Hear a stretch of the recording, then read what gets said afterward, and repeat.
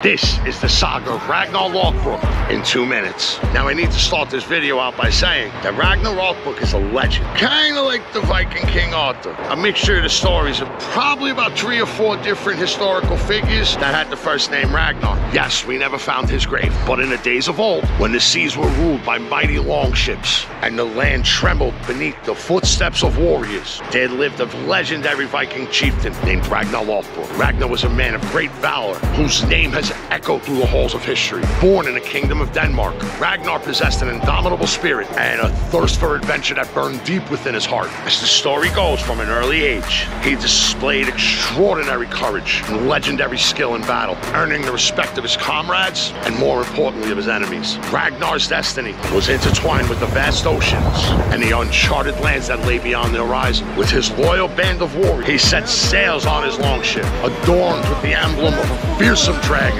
its bow slicing through the waves like a berserker's axe through flesh. His voyages took him to distant land and on legendary raids. Ragnar's reputation grew with each conquest, and some had called him the most famous man in the world at that time. His name was whispered among the winds, and it was said that he was even descended from the gods themselves. One of Ragnar's most daring expeditions was to England. With the fleet of longships at his command, he descended upon the land with a ferocity that shook the very foundations of the kingdoms. The English king trembled before him. His battle skills were unmatched. In his quest for glory, Ragnar faced trials and tribulations. He bested mighty serpents and outwitted cunning adversaries. His fame reached the ears of the fair maiden Aslog, a woman of enchanting beauty and mystic powers. Ragnar was smitten and they became husband and wife. But his fame and skill did not go unnoticed. The jealous eyes of rival kings and envious warriors plotted against him. Captured and cast into a pit of venomous vipers, Ragnar faced his darkest hour, yet he did not yield to the venomous fangs. And some say he even told a joke at the hour of his death.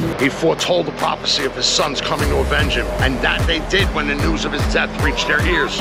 Led by Ivar the Boneless, they set forth to avenge their father's name. The heavens trembled at the sons of Ragnar as they unleashed their fury upon their enemies. They toppled kingdoms and carved their names into the runes of history. Stay fucking savage.